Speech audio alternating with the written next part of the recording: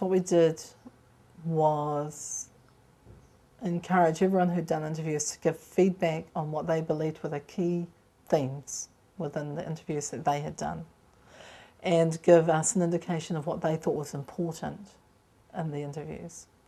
From that point, the team got together, the 5 of us got together as a team, put all those themes up, and then we began to work to each of those themes.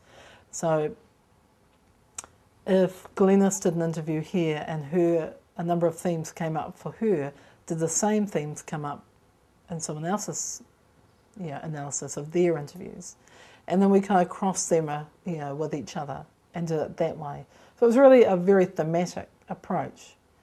And we could only really begin with some of the bigger themes at this point.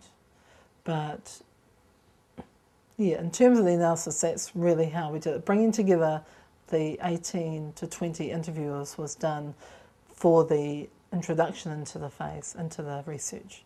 But at the end, it was more done by email and writing, and people would send through their ideas when they sent through transcripts.